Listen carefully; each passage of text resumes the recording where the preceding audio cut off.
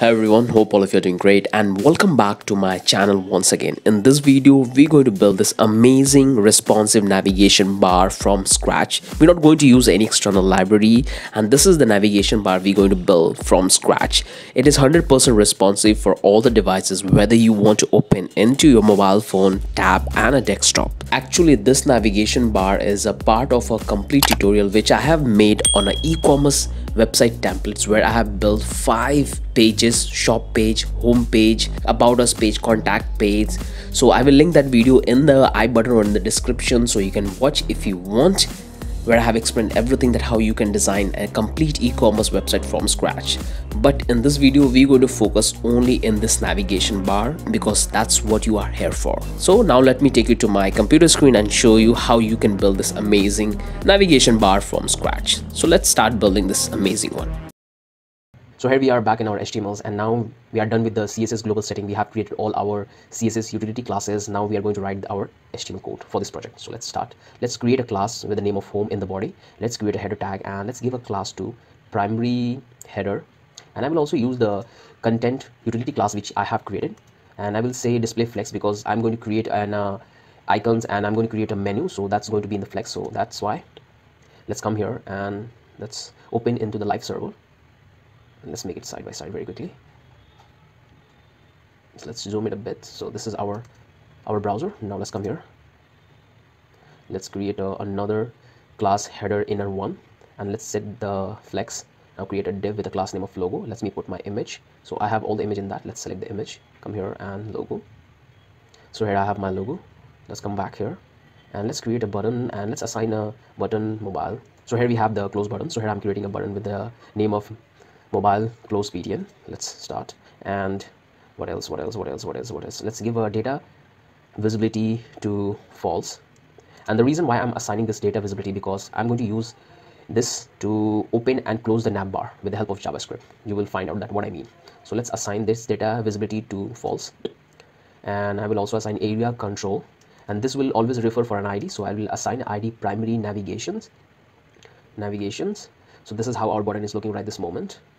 And let's what else? Let's come here. Let me format this everything, and let's create an icon. Let's put an icon. So let's come back to this website and just open it and come to this explore section and let me search for this icon. So circle. So this cross. So this is the icon which we're going to use for our circle close. So simply click here and copy and come back here and paste. So here I have my icon. So we are done with that.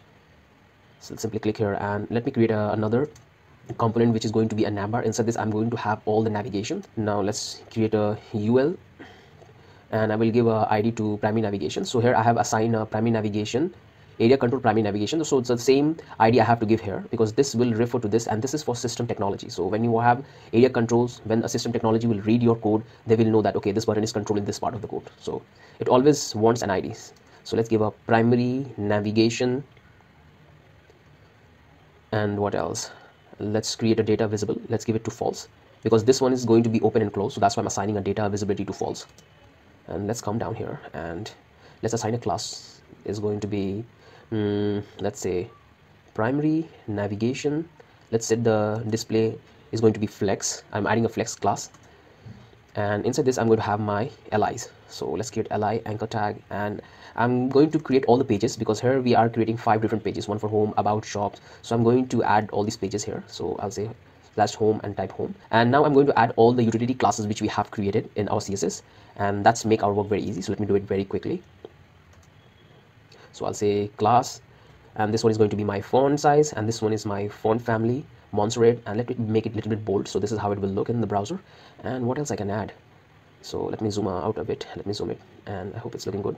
Okay, so simply replicate this couple of times and let me change the text very quickly. So this one is going to be about us, this one is going to be blog, and this one is going to be contact us. Let me change the name of this about, blog and contact. So we have all our utility classes. Now this is how it's looking right this moment. So let's make it side by side and let's come here and let's add. So let's create another div with the name of header login, and let's give a class that and set flex.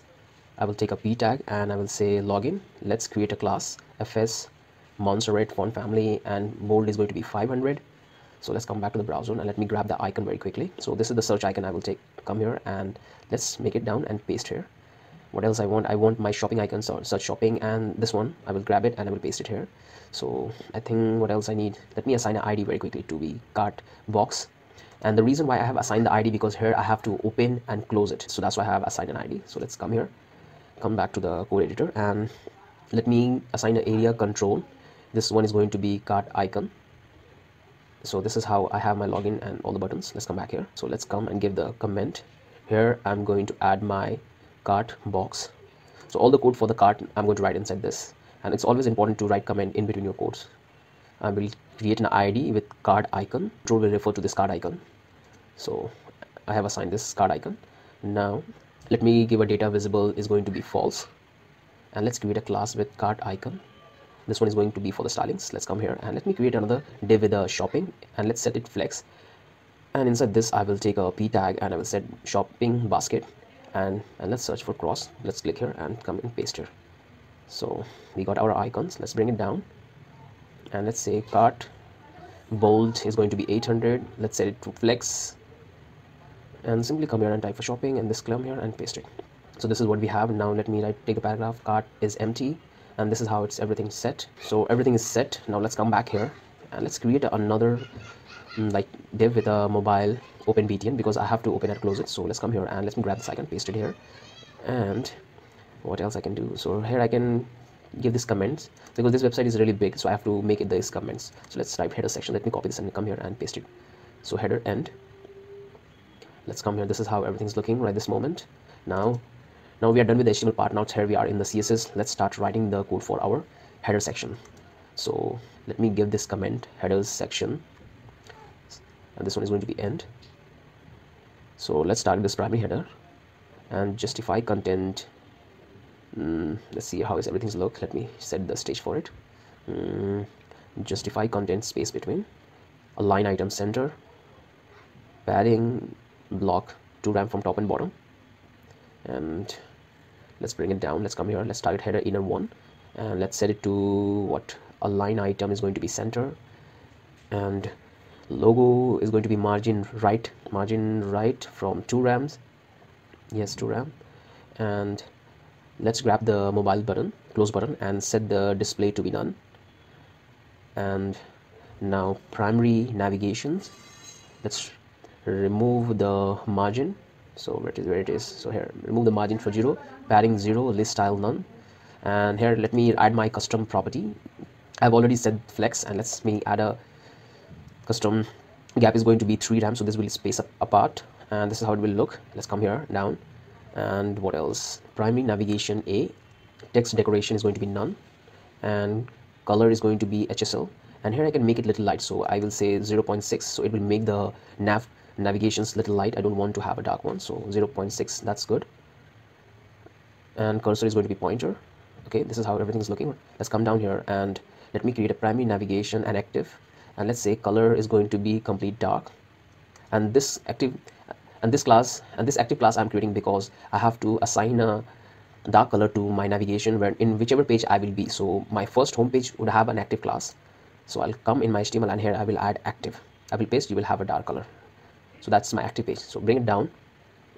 So let's copy this header login, come here, and justify content is going to be space between, align item is going to be center, and let me set this. Okay, flex gap 2 RAM. Again, I'm telling you this is my custom property.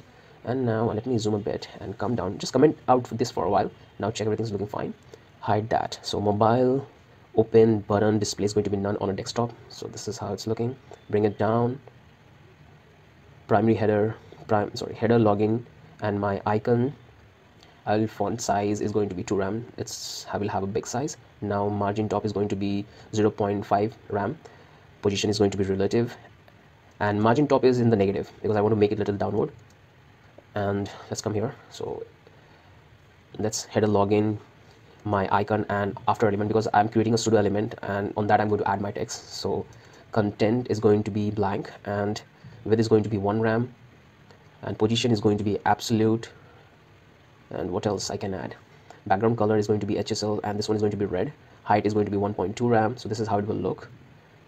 Now margin top is going to be -3 RAM. 3 RAM, it's not showing there. Now let's say margin left is going to be 1 RAM. Let's comment out this for a while, it's there. Okay, now border radius is going to be 0.3 RAM. Now display is going to be grid, and this time I can set content to 0, so I will have that 0. And let's do here, set the color to be white, so my text will be white. Font size is going to be 1 RAM, and let's make it so it will be there in right positions. Let's come there, and font width is going to be 700. Let's expand this, let's close it, expand it. So this is how things looking. Now what? So let's come here, header media. So now let's start writing the media query for this.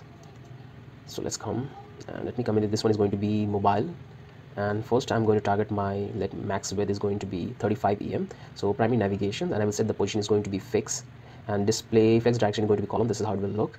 Now z index is going to be 999, and text align is going to be center, flex gap is going to be 1.7 RAM, and here I will use inset 0%, 0%, from all the sides, and I will assign a background color is going to be gray, this gray light.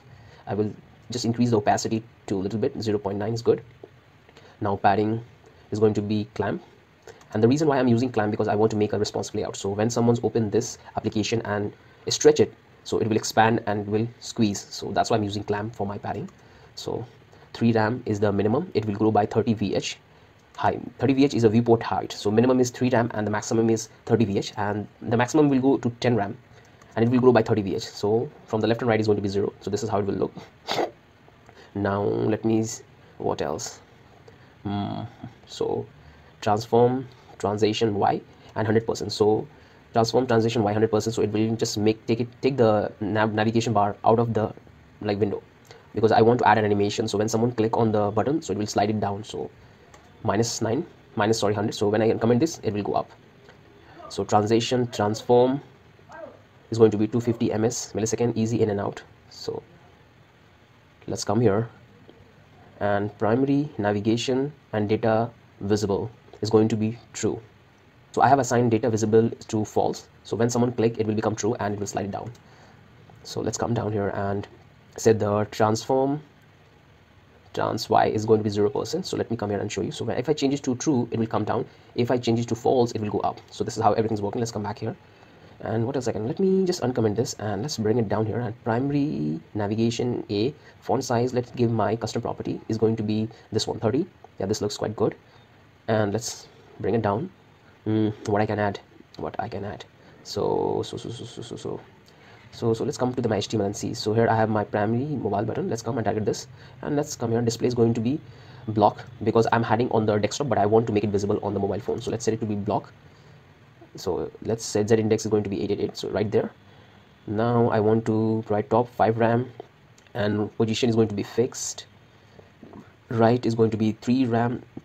3 RAM border is going to be 0, and what else I can add? Font size is going to be 3.3 RAM. Cursor is going to be pointer, and transform Y is going to be -300% because I want to make it completely out of the DOM.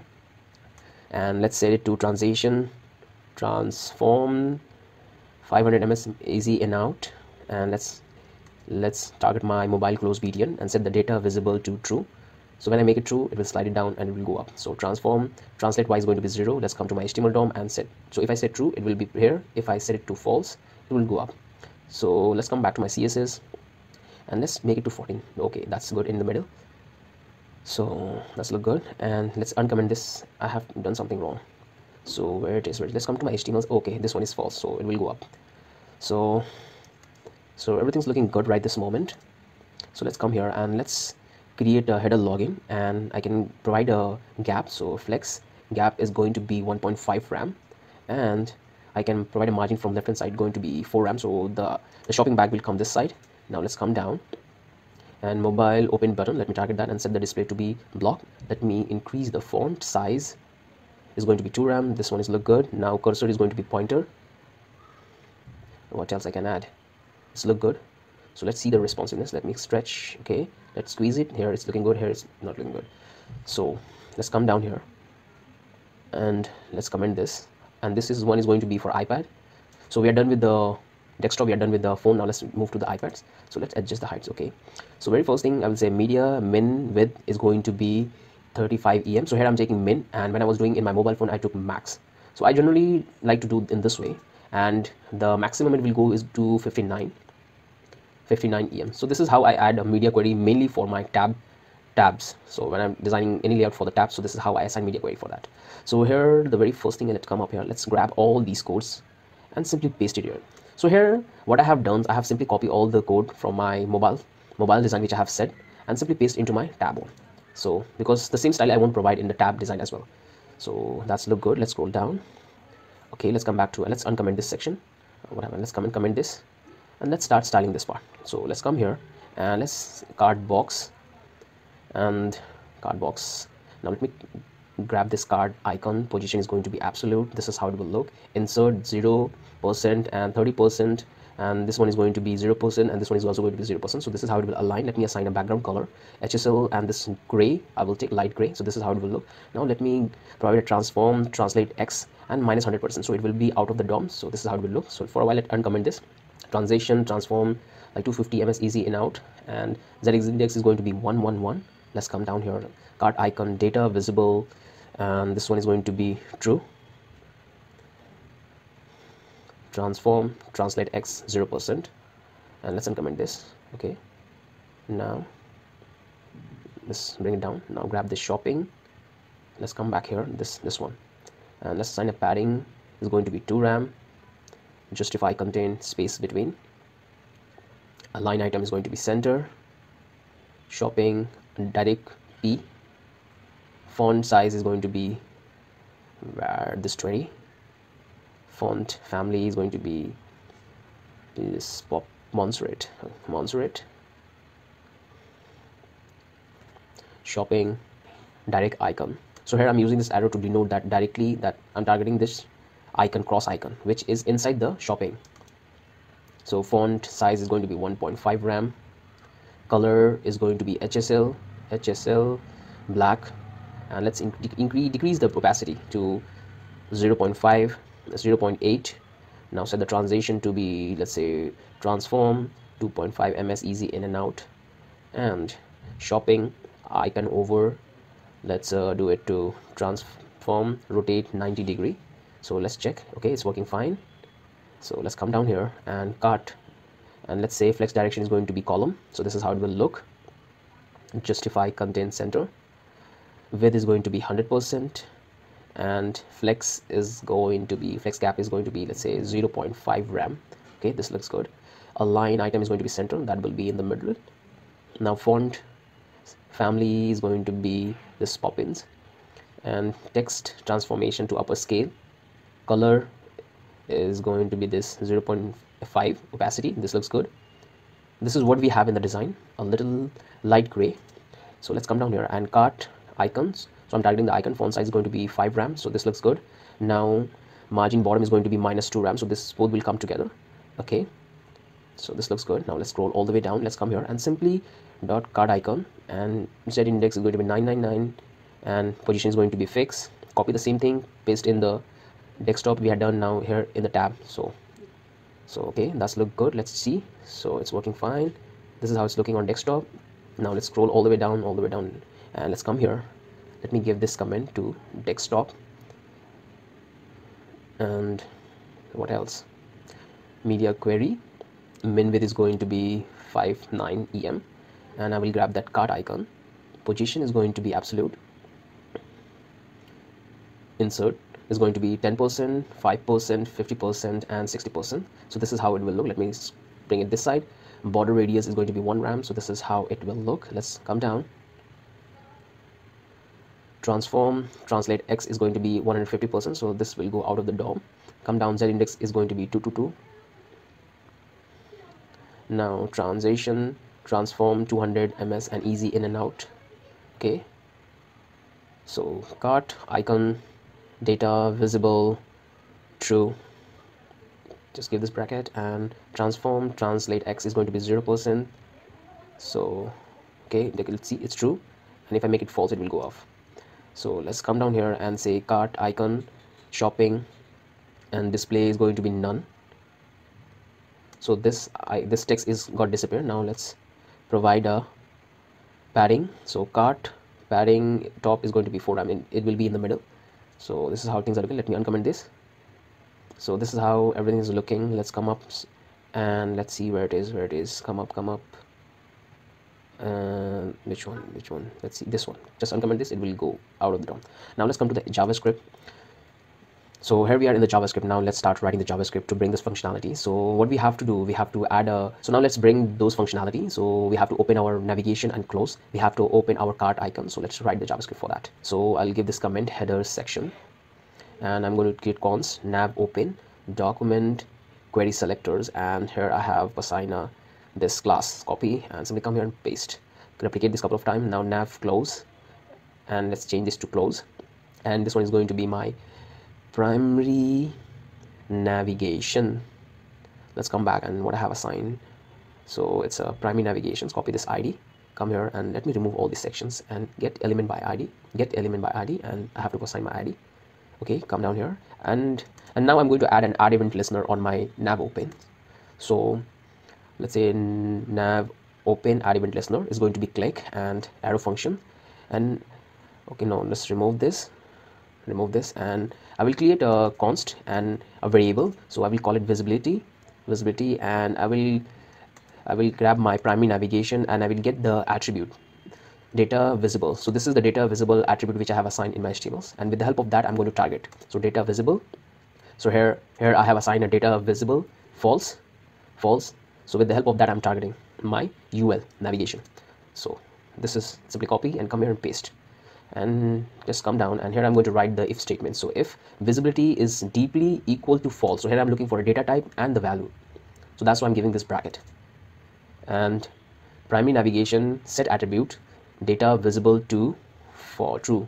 So here what I'm saying that get the primary navigation and set the attribute to true. So currently the data attribute is false, so when someone will click on the navigation, I want to change the attribute to true. So true, let's come down, else create this bracket and prime, let me copy this one and paste it and change this to false. Okay, let's save it and come here. As you can see, it's working fine, but we don't have our buttons, so just cut this, and I think something wrong. Let's come to the CSS. Okay, it's working fine, but let's come back to the CSS. Let's see what's happened. Let's see, just scroll down. So this one is true, data visible is true. Let's come back to my HTML. Okay, everything is working good. Okay, so simply change this. So I have assigned a data attribute to my close button, so I'm changing the data attribute to true also, so that will have the animation. So I've targeted my nav close and I'm setting the set attribute, so data is going to be true. Simply copy and paste and set it to false. Let's come back here and click. Here we have, so here click and something. Okay, let's see, click, and it's working fine. So we are getting our close button. Now let's add an add event listener on the close button. So when I will click on that close button, my navigation will close.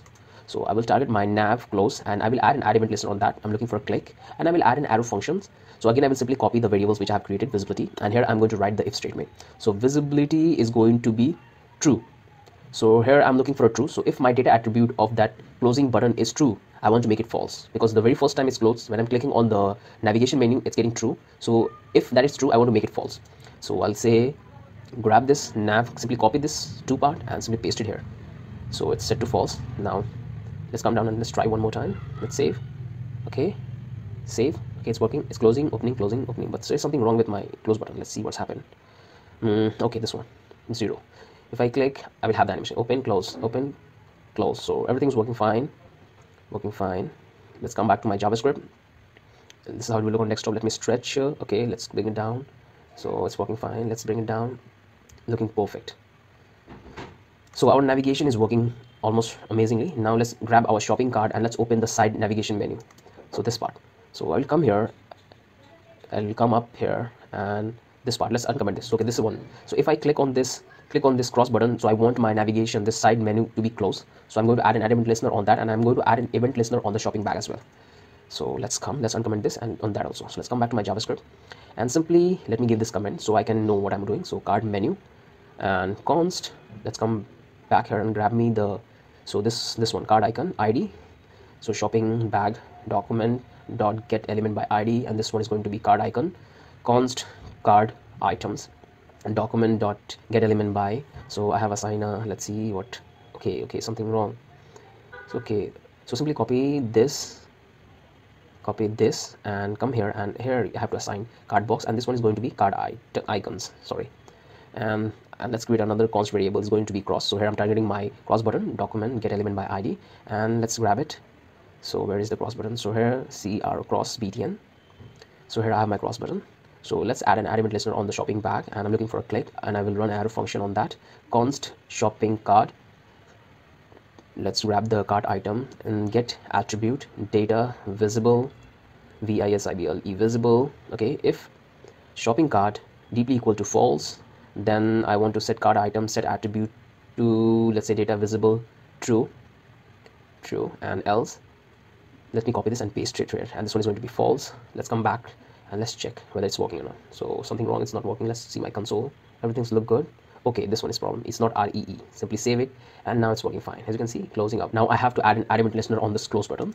So let's come back here, go to my HTMLs, and let's me grab that. And here I have to assign an ID. I forgot to assign the class. So let's create an ID, not class. So I'll say cross btn. So simply copy, and here I have already targeted that cross btn. So let's come here and add an element listener on that button. So this is going to, let's remove this cross btn dot add element listener, looking for a click and running arrow functions. By the time you guys are mostly familiar of this syntax, I'm repeating this variables quite oftenly. So let's grab this show cart, and if shopping cart is deeply equal to true, then I want to make it false. Okay, let's save it and come to the browser and check everything's working fine. Okay, this one is also working this amazingly. So everything's working fine. Let's stretch it. Okay, this works really good, and everything's working fine. So with